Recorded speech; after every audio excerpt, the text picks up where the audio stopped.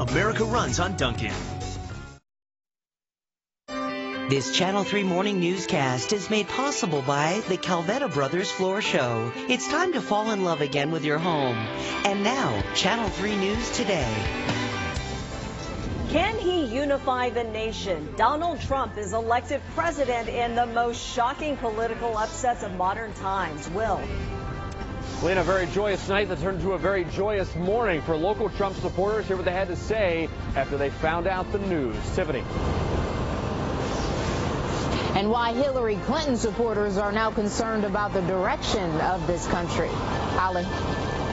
6 a.m. sharp. Thanks, Tiffany. It is breezy. It is rainy in spots, overcast skies, cold front pushing through, and we've got quite a day on our hands as we take a look at the forecast, starting off with the wet roads and the very breezy weather. Temperatures, once they fall back into the 40s, and many of you are already there, we're not moving much at all. We're going to fluctuate a degree or two. So we'll stay steady in the